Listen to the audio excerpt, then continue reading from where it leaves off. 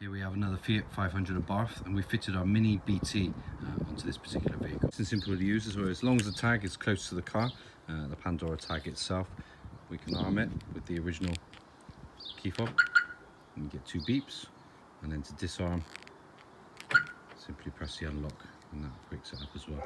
So it won't disarm unless this tag is close to the car, and this distance to this can be set through the smartphone Bluetooth app as well. The feature is a worn away sensor, so if you come up close to the car, gives you a couple of warning beeps. If you break the internal zone, it will set the alarm system off. I'll show you the engine immobiliser. Alarm system activated, can't start the car. We've also added anti-hijack onto this one, and it all works with this little tag here. So if we pop this inside a Faraday case, it's inside the case now, after a set period of time, the alarm system will see that the tag is missing and it will go into anti-hijack.